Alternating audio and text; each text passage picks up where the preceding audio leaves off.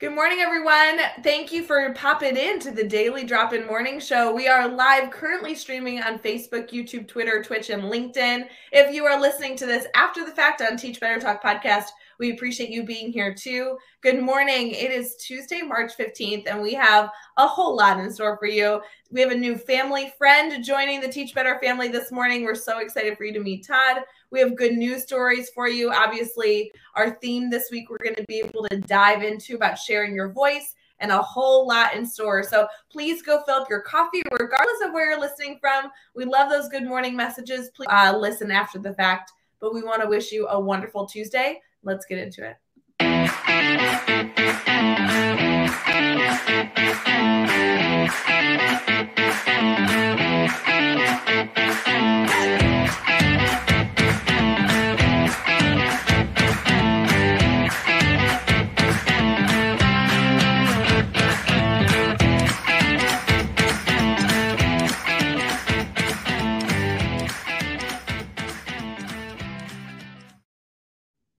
Good morning, everyone. Happy Tuesday, March 15th. Todd, thank you for being live with us so bright and early. How you doing? Good. Thanks for having me. I appreciate it. I love that the first thing you said when you logged on this morning before we came live together, you were like, ignore my background. I'm in a hotel. I want to hear that story first, and then we need to get into who you are. But I'm dying to learn more about why you are streaming from a hotel this morning. Sure. So I'm at our state's Model United Nations event.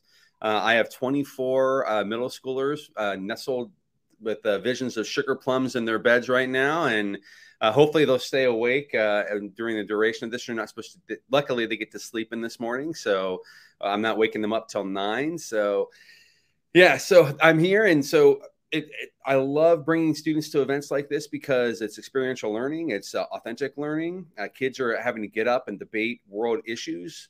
They're having to have a voice. They're having to make a stand on things. They're having to problem solve. So I've been doing Model United Nations for the past 15 years or so. With I bring high schoolers, I bring junior high kids, I bring kids from all over the spectrum, and I love doing that because, again, it gives them the opportunity to do something that, a lot of these kids, I mean, these are 5th, 6th, and 7th graders. A lot of these kids have never left their home before, like from their parents. And so, like, this is a huge experience for them. Like, for me, it's like I'm at a hotel, in downtown. I'm 15 minutes away from my house. But they're like, I'm in a hotel, and my parents aren't telling me what to do. I'll share this funny story. I mean, the motto UN is really the things we're talking about are very important. But it was very funny. We went to dinner yesterday in the food court at the hotel. And so you have 24 kids that have $20 each, and they have this array of places to choose from to eat. And of course, most of them chose the boring Subway, which is what, even though there's all these great places around there. But then there was an ice cream place, and like kids are coming back with, like, little girls are coming with huge sundaes. One kid had 2 things, other kid like 3 things a pop. I'm like, oh my goodness, like I hope you don't end up getting sick. And so, like, but just the kids having choice, like when they normally, their parents would say, no, you can't buy that, or no, whatever. And here they're like, I can buy whatever I want. And they did. So it was kind of funny. I just love, those are, I think, some of my favorite memories as a teacher is going on the overnight trips with students. Field trips are always fun. I encourage, as often as we can to explore the world outside of our classrooms. Obviously, there's limitations to a certain extent, but holy moly, the trips where you were able to take a student outside of their environment for more than 24 hours, grab a hotel, like we were talking earlier, making a trip in a big old bus, or I've even taken students on airplanes before. Holy moly, there's just so many giggles and laughter that comes from those trips. So just so you know, I'm a little envious of you. Like, I really wish that I was there experiencing the fun that you have with those kids over the last few days. And I do want to revisit that here in just a bit, but I would love to start off our show having you introduce yourself. I know a lot of our membership here in the Teach Better community might know you, but if they don't, what's your background in education? What do you do? So my name's Todd Stanley, and I've been teaching. This is my 25th year in education. And most of that has been spent in the realm of gifted, but it's also been working with all grade levels, which is kind of nice. So when I first started, I was a social studies teacher. My license was 7th through 12th grade, and my intention was to be a high school social studies teacher. And then life happened, and the only job available was a middle school or junior high social studies teacher. And so I was like, 7th and 8th graders, I'll do this for a couple of years, and then I'll do high school. And then I started 7th and 8th graders and fell in love with working with those kids. I really enjoyed, the interact. I mean, I know some people, I think some people are like destined to be with junior high students, and some are just don't want to be with junior high students. It's kind of like that. You either love them or don't. And I loved working with junior high students because they were old enough that you could have an adult conversation with them, but they weren't old enough that they're like, oh, I couldn't get my homework in because I was working, or I got in a fight with my boyfriend or girlfriend last night, or this or that. And so it was kind of like that sweet spot where they can still, like, they're thinking a lot, but they're not dealing with all the crap that happens in the world. So. Totally fair. I love my middle school age students. I know that it's always so fun to visit classrooms around the world that have all different age groups, of course, but middle school is the way to be. I know Holly Stewart's in the comments this morning. She's in a middle school realm as well, so she understands the goofy, sarcastic, smelly student we're talking about right there. Absolutely. So I did that for a few years, and then I had a unique opportunity to work at a program that was called the Christopher Program, and it was a high school program, and we pulled kids from all around the county. We had 16 districts in the county, and we pulled them in, and it was experiential learning in downtown Columbus. And so these kids were coming from all the suburbs, and they were coming to one place. It was an interesting mix. You had very affluent schools. You had very, not so affluent schools. You had different races. You had different ethnicities. You had all this stuff coming together in one place. And it was all about, it was a humanities program. So it was all about experiential learning. So if you're going to learn about this, you're going to go out and see it. If you're going to learn about this, you're going to go out and see it rather than just hear about it in a classroom. We felt like our classroom was the city of Columbus. And so as much as possible, we tried to get kids out. So that was a wonderful experience because I got introduced to project-based learning, and I got introduced to experiential learning, which were two things that have kind of since have now really pushed forward with what I do with kids and how I work with kids. I went straight from teaching juniors and seniors in high school to going back to my original district because I was a teacher on loan and working with third graders. And I remember how big that transition that was. And the reason why I was able to do that, even though my license was 7 through 12 social studies, is I also have my gifted license K through 12. So I could work with kids from any grade level as long as I wasn't like the teacher of record. And so I went and taught a gifted pull-out program. Kids came to me and we did project-based learning together. And I remember the first day back and I was teaching a lesson or whatever. And this one girl raised her hand and she goes, "You do realize we're third graders, right?" And I'm like, "Oh yeah, I got to make the pivot from the high school to the elementary." And then I've taught fifth grade through 8th grade for several years. And now I'm the gifted for the last 7 years. I've been the gifted services coordinator for a suburban district with about 10,000 students in Pickerington, Ohio. And so I've really enjoyed that. It's an administrative job. And so a lot of the administrators that I work with don't get the opportunities to work with kids because I'm in the district office. And so they're sitting at their desk, they're doing curriculum, they're doing whatever, and they're doing a very good job at that. But one of the things for me, when I got the job is like, I need to still be working with kids because as most people know, working with kids is so much better than working with adults because kids will actually listen and they'll try things and they're willing to engage in thought. And sometimes working with adults can be very, very frustrating. And so it's kind of my release. Like I'll work with adults on something, get really frustrated, and then go teach a invention convention class or whatever. And then same thing, like I'm working with adults and I get to come to Model United Nations for 2 days with kids. So, it's really nice. I almost feel like the grandparents because what happens is kids work with me. I get them all riled up and everything. I send them home to their parents, the regular teachers, and they have to work with them. And so I really enjoy that aspect. I get kids, and I get the opportunity to get the kids thinking. And again, I work with all grade levels. I work with we have 14 schools in our district: 7 elementary, 3 middle, 2 junior high, 2 high school. I work with every building on something or other with some sort of enrichment, extracurricular enrichment for students. And so got a whole variety of different things I do and different kids I work with. So it's a lot of fun. Todd, you seem like somebody who has such a cool job. You need an assistant. Can I be your assistant? Does that sound okay?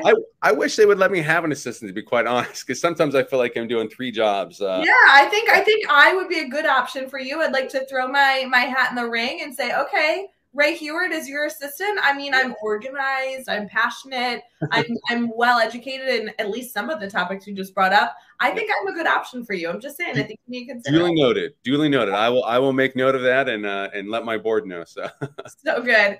You know, Todd, we have a lot of stuff that we're going to get into this morning all together. But I always love to ask, sometimes when we bring in faces to Daily Drop-In, they've been in the Teach Better community for ages. Sometimes they're relatively new. Can you tell us a little bit, how did you get connected to the Teach Better team?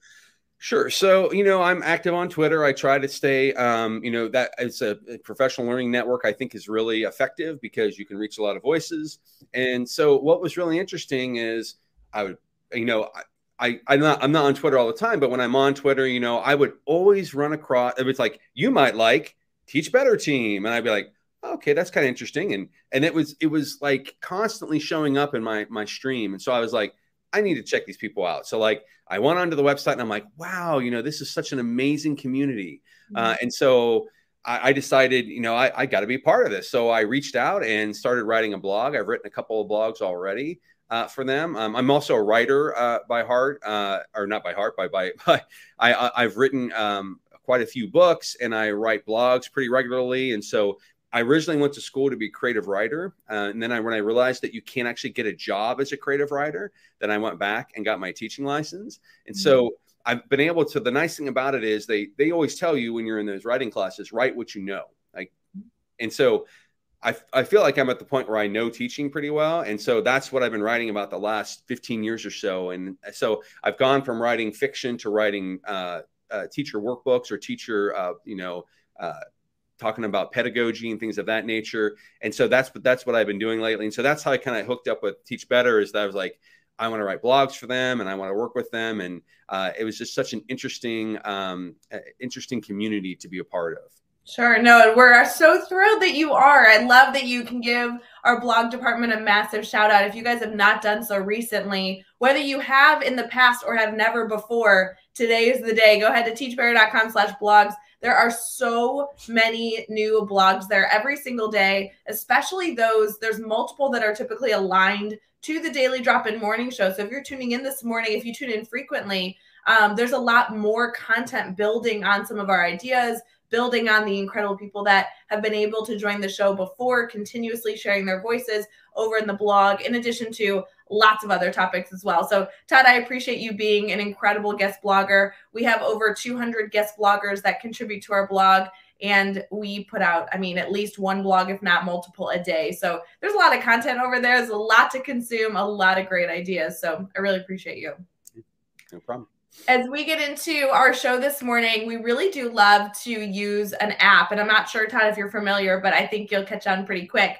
It's an app called Happy Feed. And every single morning, we love to document a moment of gratitude. This is something that was exposed to us early on just a few weeks ago. And we learned that this is not only an intentional moment to be appreciative of something in our lives, but also an intentional moment to document something that we can revisit later. There's a lot of ways to document gratitude, but specifically using this free app called Happy Feed, we love being able to document live here on our show and then also revisit past memories and little fun things like that. So we're really excited to be kind of curating our bank here this morning. Obviously, we can document anything that we are appreciative of this morning. So Todd, I'm going to ask you here in just a second something that you are grateful for in some way, but there is always a hint, and I always do enjoy reading them, even if I don't use them as inspiration. The one this morning says, give yourself a nice stretch, get the blood flowing, go find some comfort in your body and getting it moving. So trying to find something that we're appreciative of, grateful for, whether it be related to physical health or not. Todd, what comes to mind as something that you might be appreciative of or grateful for this morning? If it's all right, I'm going to do 2 things, if that's okay. So the first off is the obvious, my family. Like the month of March for me, as the gifted coordinator, is insane. Like I'm here with kids at Model United Nations. Last weekend, I was doing Destination Imagination with students. I've been getting home at 8 o'clock most nights this month. And yet my family is very supportive. My wife's like, oh, I know this month's pretty crazy. Do what you have to do, and I'll see you in a month.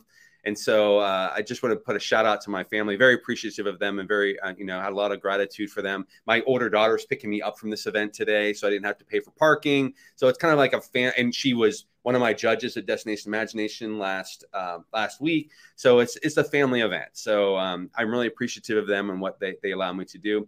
I'm also, and this is going to sound like a major kiss up, but I am also very appreciative to my district because of the latitude they give me in my position.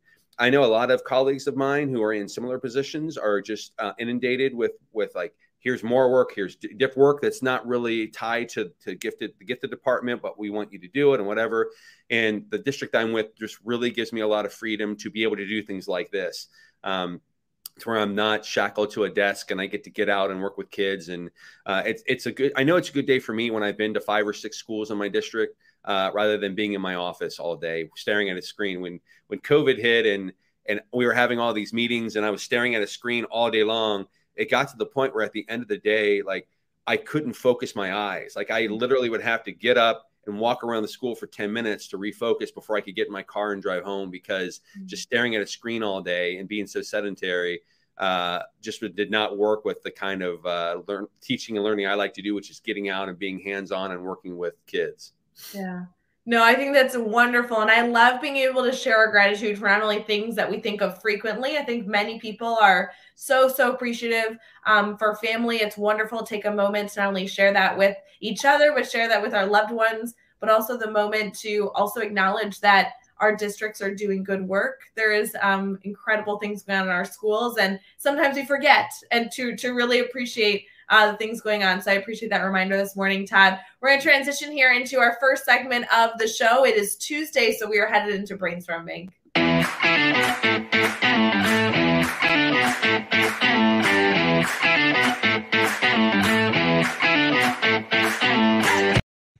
know what, Todd? I just want you to know that was the wrong commercial, and I'm going to click the right one right now, and you guys are going to be so impressed. So just hold on.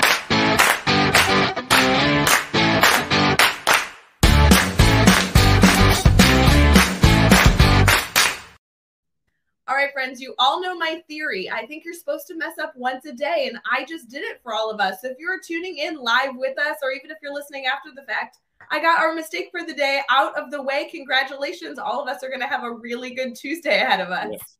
Good to get out of the way early. That way. That's the thing, right? I mean, I don't know about you, Todd. I think you're Eastern time zone. I'm Central time zone. We already got our mistake out of the way at 6 a.m., 7 a.m. This is a win for the day. Think about how much opportunity we now have before us, and we know it's going to go well. Sky's the limit. So I love it. For this segment, as many of you know, if you tune into the show frequently, we do our brainstorm bank every single day. It's an opportunity for us to truly just pause and ask our community, hey, friends, do you need anything? I do have a feeling that some of you needed the mistake today to not be your fault, and this is why I clicked the wrong commercial, so I apologize to all of you. But we are going to be here this morning answering your questions and doing anything we can to support you in our pursuit to be better. Todd, I know there are a lot of things that you're passionate about that we want to get into in this segment. One of the things that we specifically are focusing on this week is the opportunity for educators to share their voice, kind of this theme of applying and speaking at conference events, and also knowing what we consider ourselves an expert in and what we want to share our ideas and our passions with others. So Todd, with how much you've done, book writing, blog writing, obviously you've moved in your position numerous times to support so many different educators and students. Are you somebody who would ever consider speaking at a conference? I speak at quite a few of them, actually. So, yeah. So, and I can give you the evolution of that, how that happened is that, first off, I think all teachers have a voice to share. They have something that's worthwhile to share. They have something that others want to listen to. And so for me, how that started out is I started doing project-based learning in my classroom with my students. And it started very organically, where I was a traditional teacher, pull out the textbook, read the chapter, blah, blah, blah, this. And then every once in a while I would sprinkle in a project here or there. And then a few years later, when a kid would come back from the high school to visit me at the junior high, they would be like, they never came back and said, Mr. Stanley, I remember this worksheet we did. I remember that chapter that we read, or I remember that time you lectured at us. It was always, hey, I remember that project we did. And so almost every single kid to a T who would come back, that's what they remembered. And I'm like, wait, if this is what they're remembering, I should just be doing this all the time.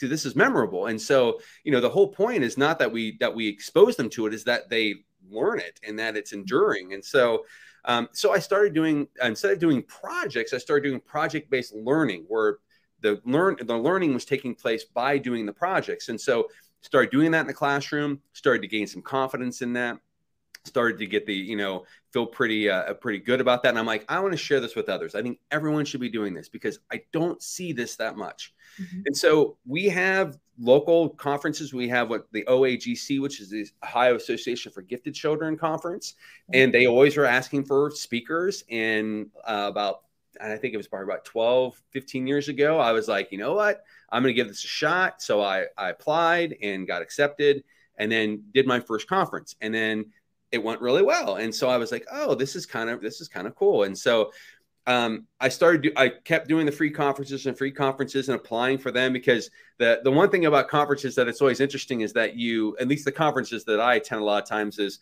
you get to, they allow you to present. You just have to come and pay to come to so you're paying them to present, kind of. And so, which is fine. That's the way it works. And you always get a really good conference out of it. So it's no big deal. Make sure you pick a conference that you want to go to. Mm-hmm. And so I did that for years and years and years. And then people started reaching out to me and saying, hey, would you be willing to speak at this conference? Or would you be willing to do this? And I'd be like, sure. And so my travels have taken me all the way to Australia. I got an opportunity to speak at the Teaching and Learning Conference that was sponsored in Australia by my publisher. And I went out there for 4 days to Melbourne, Australia, and got to speak to people at a conference. And it was great. And what was really enlightening for me is, I was working with obviously primarily Australian teachers. And I'm like, well, I hope this thing translates, because they literally translate my books. Not like it's still English, but like they put the U's in there, and they link the standards to Australia. And I didn't realize that was going on until they asked me to come speak, and they showed me an Australian version of one of my books.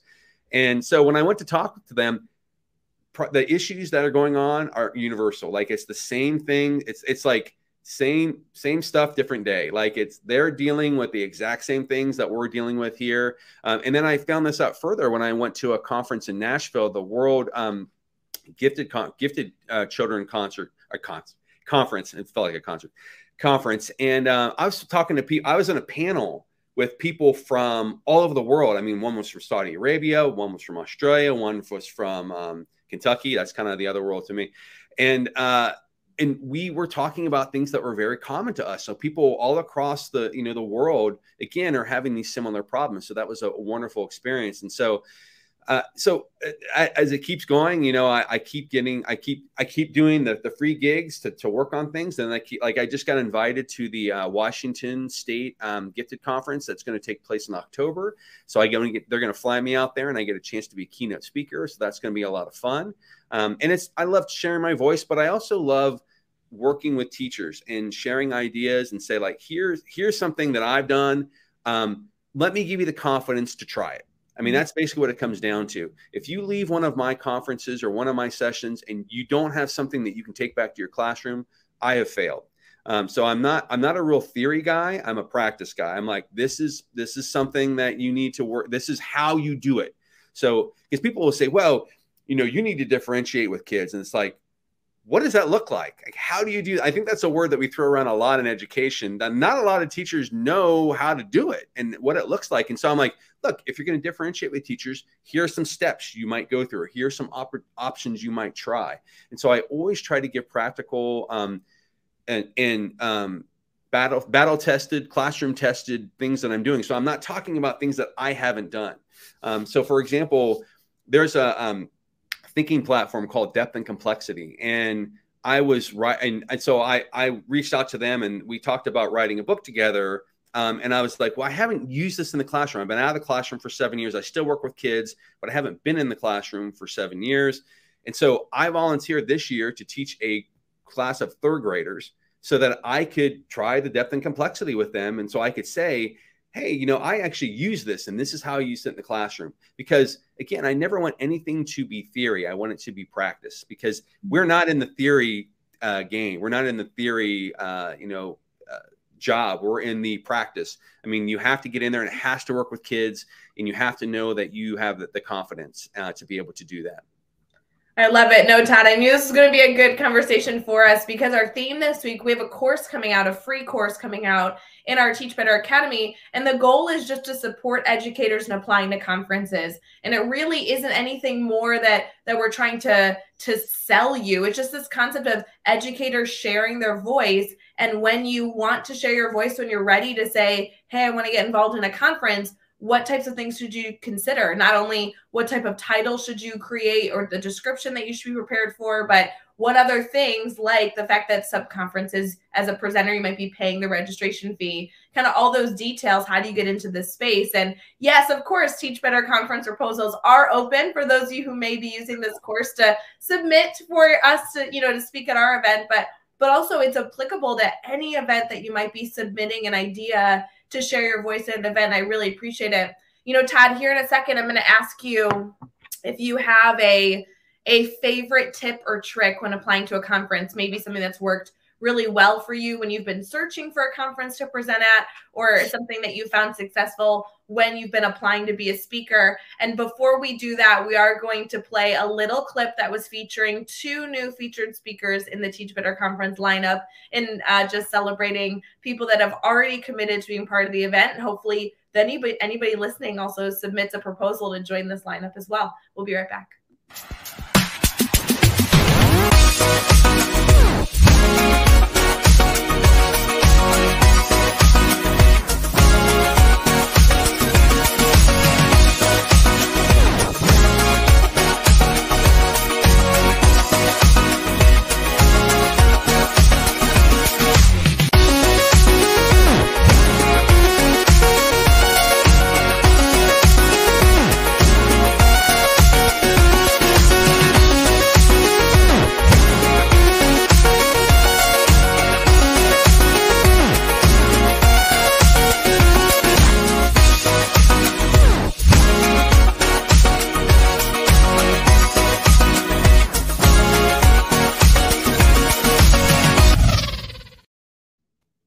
All right, Todd, as a world-renowned educator who speaks and does keynotes at conferences all the time, tell us a little bit, what is a trick or suggestion that you can give our community when maybe getting into this space a little bit more intentionally?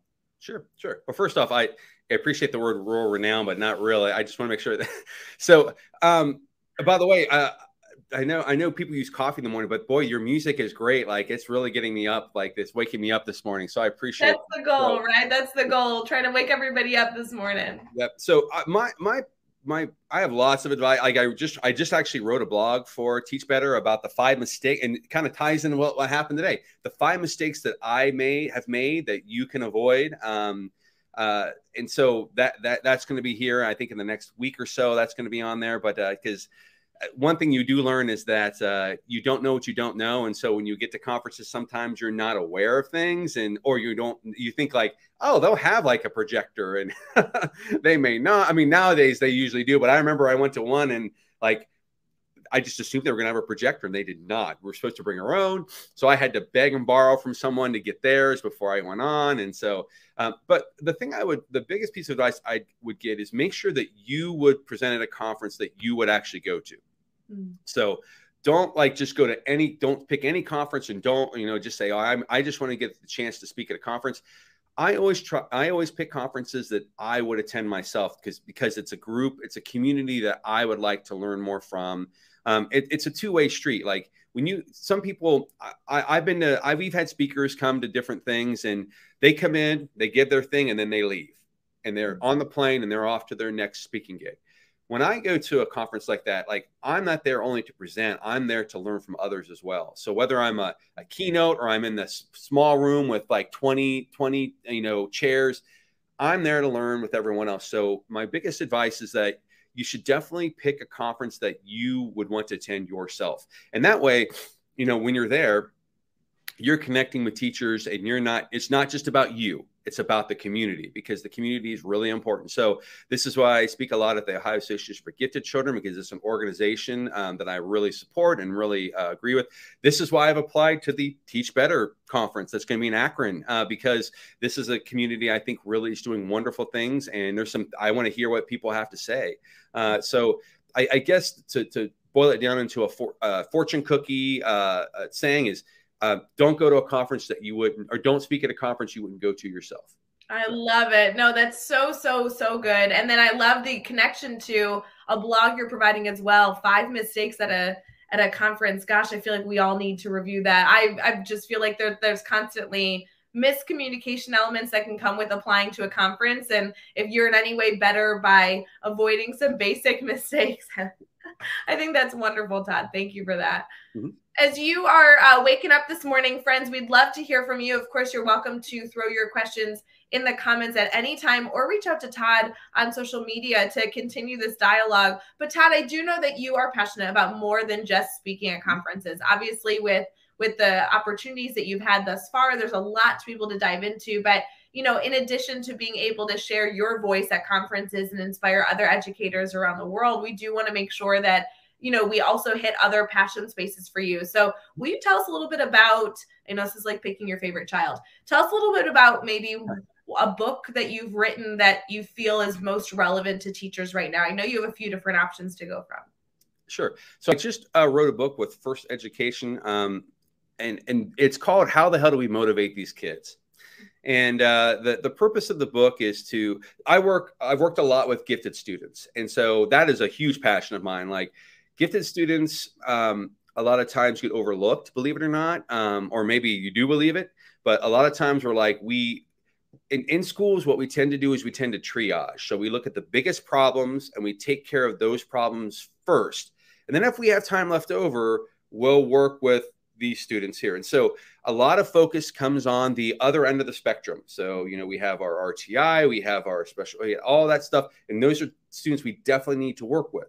But the focus is so much on that a lot of times it's like, well, the gifted kids are going to be okay. I mean, I've literally had teachers say that to me. Well, I'm like, what do you do with the gifted students? Well, I just leave them be. They're going to be fine by themselves.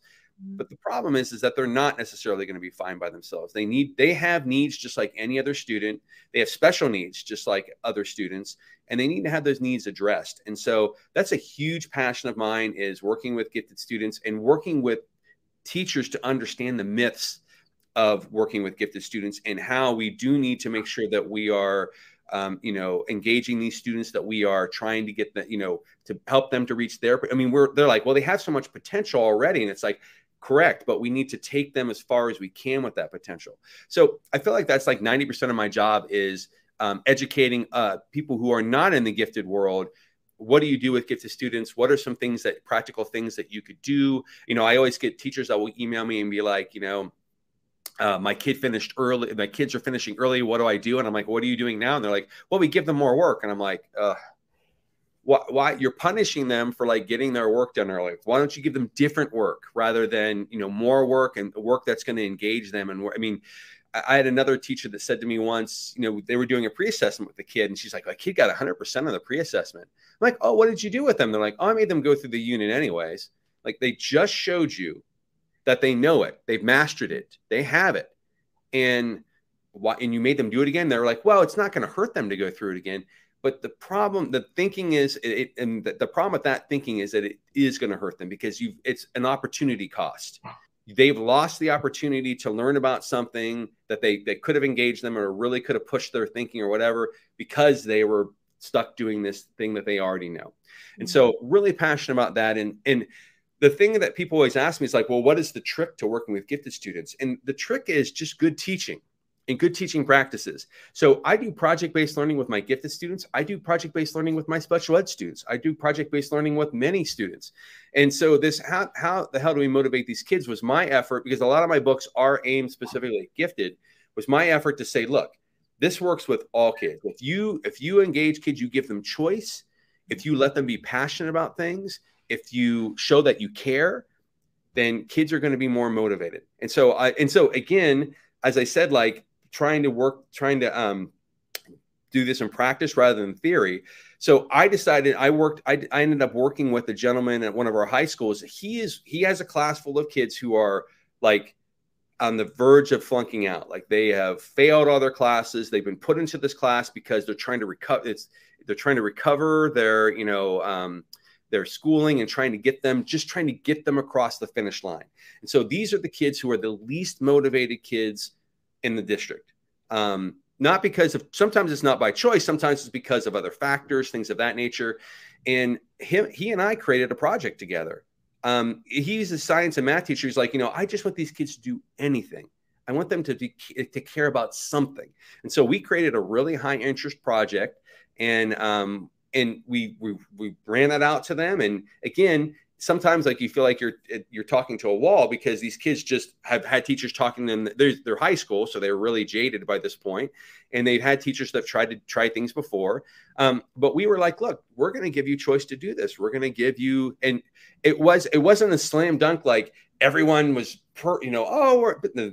the angels were singing, but we had kids that were more engaged than they normally would be. Like I had one of the aides that worked. She's like, those kids were, seem more interested than I've ever seen them all year.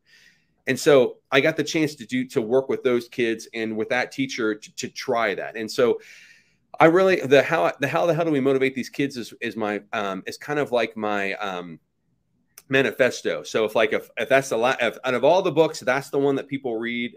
That's the one that I think really truly embodies my philosophy as a teacher, and embodies the work that I do with students and try to do with students and teachers. So powerful. And here at the end of the show, obviously, we will remind all of you how to stay connected to Todd, and obviously engage with all of his content that he continues to push out, including his incredible books. But Todd, let us know your books. Are they available on Amazon, Barnes & Noble? Can we just search your name and find all these resources at the tips of our fingers?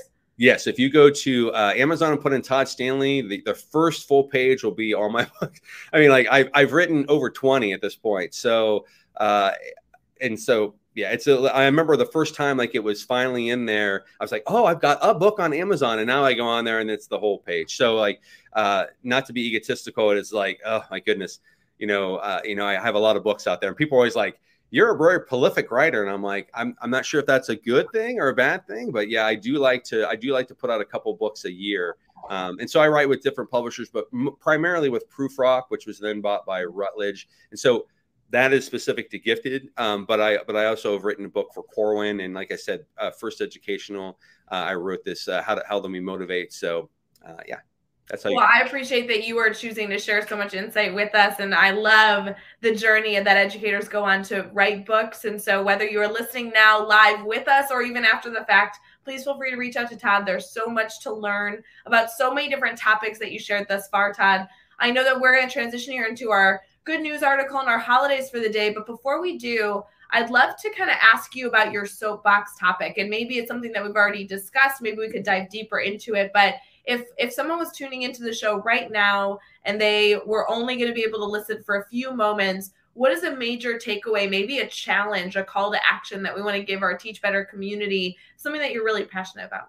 Sure. And I have already talked about it, which it is about like working with all students and meeting all their needs. So I do realize, I mean, teachers have a very difficult, I know people say this all the time, but the reality is they do have a very difficult job. Is that in some districts, you throw all the kids into a classroom, and you have kids who, I always feel for kindergarten teachers, because you have a kid that comes in that knows their alphabet, their numbers, they can read chapter books, and you have a kid that can't identify a letter, and you have to work with those kids in the same classroom, and you have to try to move them along together, and you have to so differentiation is incredibly difficult, and so I try to make that easier by clustering kids. So putting kids of like ability together so that your spectrum is not as large as it is.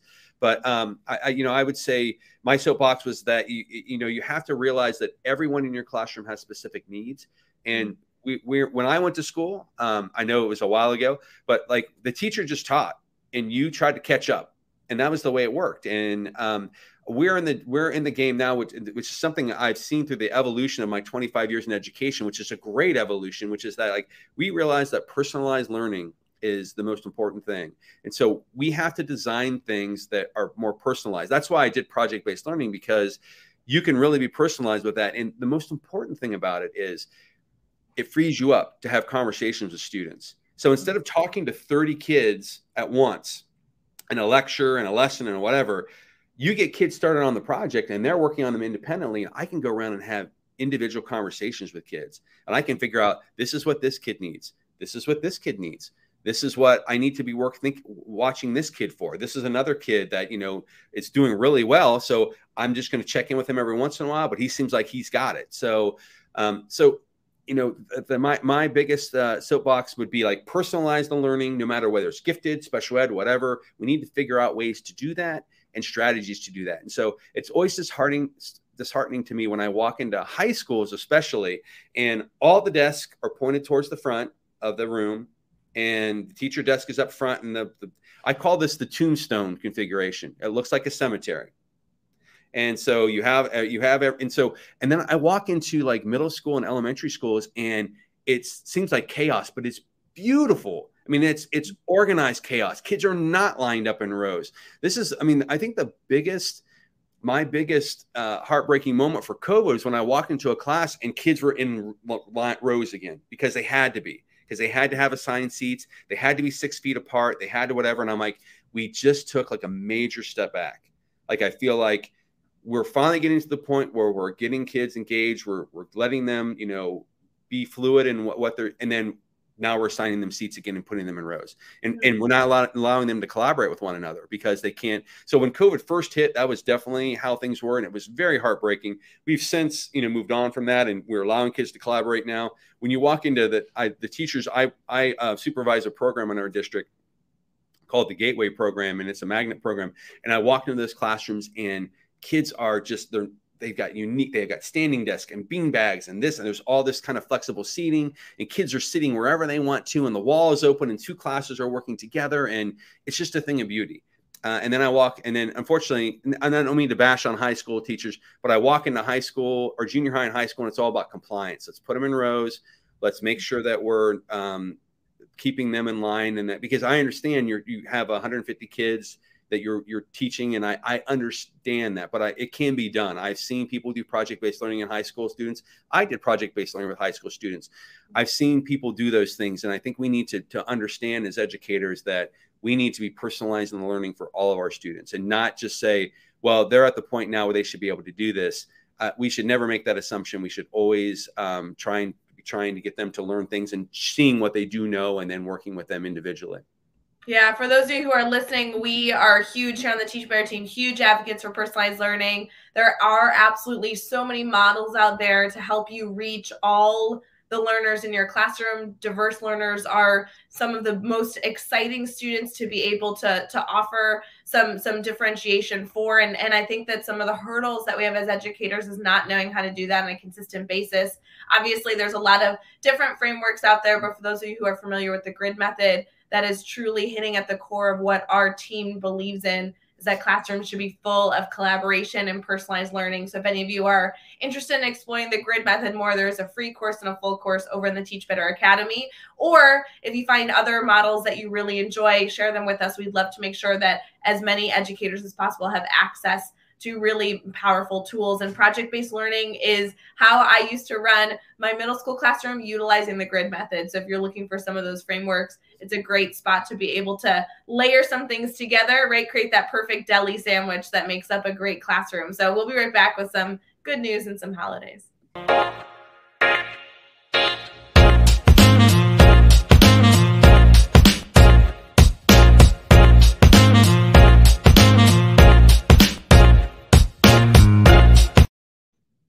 Good morning, everyone. As we wrap up our show this morning, we have some good news and some holidays that we're going to be celebrating. Todd, how do you feel about celebrating a good holiday? I'm always up for that. Yes, always up for celebrating something goofy, something fun, something that makes us smile. Yep. I do National Pie Day yesterday. Oh, what a great opportunity. So I know we love celebrating the wacky holidays that we have every single day, especially the ones that give us permission to eat weird foods. I'm always a fan of that. Today is full of actually some really interesting holidays, slightly more serious, less food related, but we do want to shout out a few of these very special ones. One is that it's World Speech Day. So as we discuss, you all hoping to present at conferences, maybe taking the free course that comes out in the Academy this week, but more importantly, submitting your proposal to not only the Teach Better conference, but any event that you can share your insight at. today's World Speech Day, so let's get after it. It's also World Social Work Day. So if you are supported by incredible social workers, please make sure that you share your appreciation not only in your school buildings, but also obviously all over our communities that have that type of support. Really, really important. Todd, I can only assume that you're able to work with social workers in your role as well. Yes, absolutely, and they do wonderful. They do the most difficult work. I think that they take on quite a bit. So yeah, I appreciate our social workers. So good. For our good news article this morning, we have a little bit of something funny for you. We do hope that you go look this up, maybe during your lunch break or right before students enter your classroom today. This might be something that you can actually utilize in your journey as you head into the week.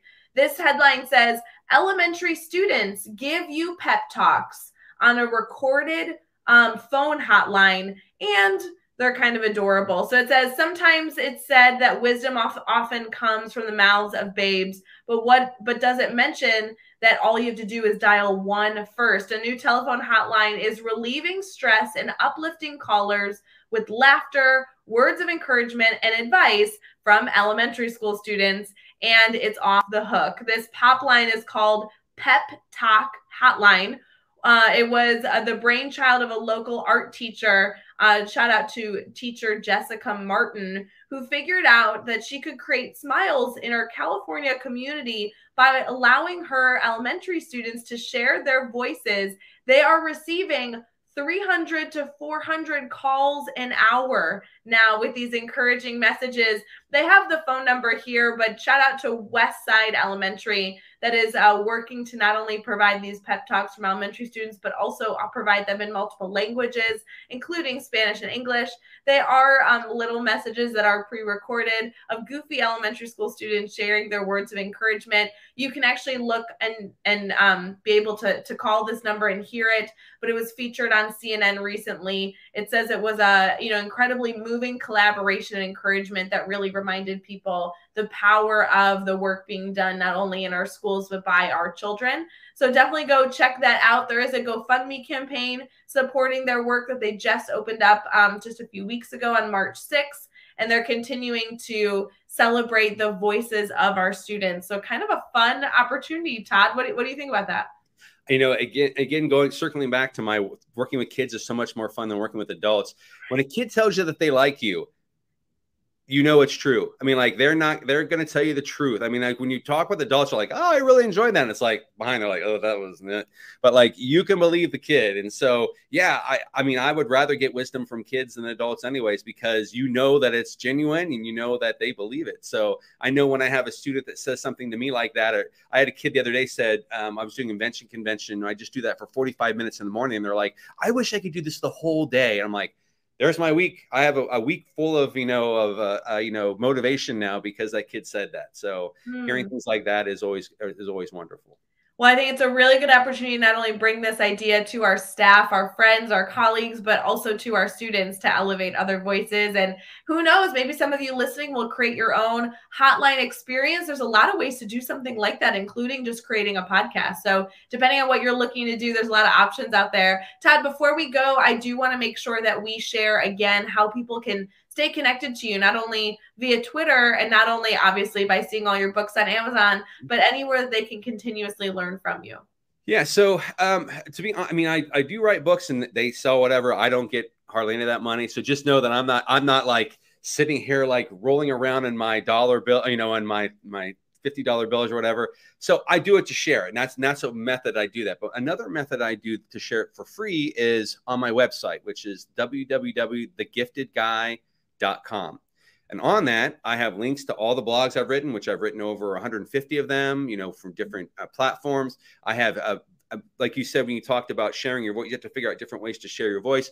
I started creating what are called Todd Talks, which are like 15 to 40-minute tutorials where I work with, where I'm just like, here's an idea and here's how you can do it. And this is what it might look like. And so I have over 100 of those on that site. They're totally free. So if you've enjoyed hearing me blather on here today, or you have some difficulty sleeping and you need something that was going to put you under, you can watch one of those videos. I also have resources on there for teachers and for kids. And so, I have that. So that website is my basically what was happening is I was creating all these resources and needed a place, a repository to put them all together. So that's where they all are. So I get people from all over it's kind of cool because you can see on the I use Squarespace, and you can see where people are coming in from. And I get a lot of people from the United States. I'm getting people from all over the world that are coming to that site just to get those resources. And so that again, that warms my heart that these resources are actually being used by people, that it's helpful for people, that they find it useful. Because that's what it ultimately comes down to, is that whether you're speaking at a conference or you're writing a blog or you're writing a book or whatever, you're trying to share a useful idea that someone can use. And if they can't use it, then it's not worth sharing. But if it is, then you definitely shouldn't keep it to yourself. You shouldn't be selfish. This is a business where we steal from each other, but we also give to one another. And so when you're stealing an idea here, no problem, as long as you're giving an idea over here. And so that's kind of always been my philosophy, is that just share it out and make sure that enough people have access to that. So that's a place where you can find a lot of resources. Outstanding. Todd, thank you so much for sharing your insight here, but also giving us actionable steps that we can take to continue to be learners. We really, really value that here on the show, and we really appreciate you being able to give us a little taste of all the opportunities out there that we can go take advantage of. Todd, I hope that you have a wonderful rest of your trip with students. I am very jealous, but eager to hear how that goes. Let me know how my application goes being your assistant. I really would love to follow you around, and I could carry your book bag for you. I could make sure to help in any way, keep things organized. But you have quite a role, and I want to continue to celebrate the work that you're doing. And hopefully, fingers crossed, very excited to see you at the Teach Better conference later this fall. So thank you again so much for joining the show. I appreciate you. No problem. And thank you for giving a voice to teachers. And again, that's what it's all about, is giving a space for teachers to be able to share those things. And this is just one other opportunity. So I appreciate you offering that for teachers as well. Absolutely. So appreciate you. For everybody here this morning, it is Tuesday, March 15th, and we are really excited. Oh, so apparently much with the dogs too. We're very excited, and everybody included, to welcome you into a great Tuesday. We hope you have a wonderful rest of your day. Of course, if you need anything, please feel free to reach out, and we will see you tomorrow morning bright and early.